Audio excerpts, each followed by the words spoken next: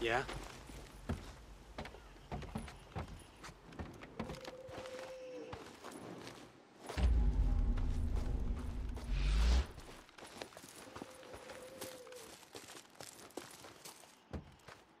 Hey, Skizzo.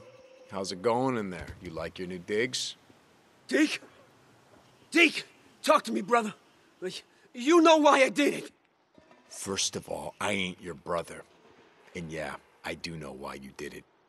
Oh, Deke! Come on, damn it! It wasn't personal. You gotta know that. There was no other way. Talk to Iron Mike, please. You tell him.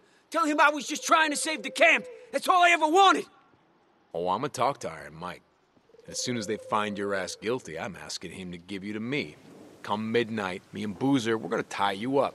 We're gonna put you in the middle of the highway, and we're gonna wait for a horde. Deke, you gotta listen to me, brother. What do you suppose that feels like, huh? Torn apart?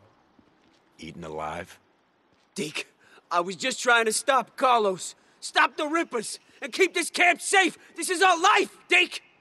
You know what? I think we're gonna do that whether they find you guilty or not. Goodbye, Skizzo.